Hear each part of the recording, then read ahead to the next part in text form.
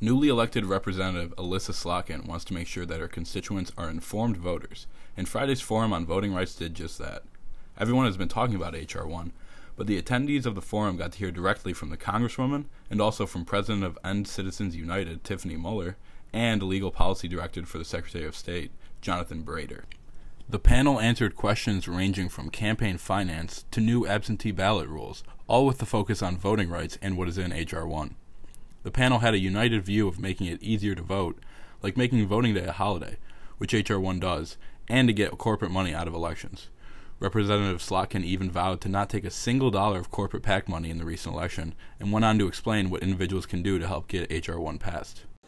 Sure. So we got this question in the town hall. How can people in the area make sure there's public pressure to move H.R. 1? So the most important thing is to send a signal to our senators who are supportive of H.R. 1, but who need to hear from their constituents that these things matter, right? As a new congressperson, when I get 1,000 letters every 96 hours on something, I pay attention. Same thing with voicemails and calls.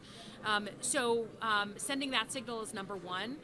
Number two, just spreading the word on social media, like, hey, this issue of campaign finance undercuts everything we're trying to do. You care about healthcare reform, you should care about money in politics. You know, if you care about prescription drug pricing, you should care about the role of big pharmaceuticals in our election system.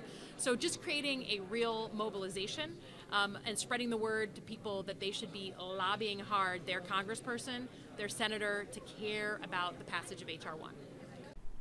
This has been Kyle Killeen with HOMTV. Back to you.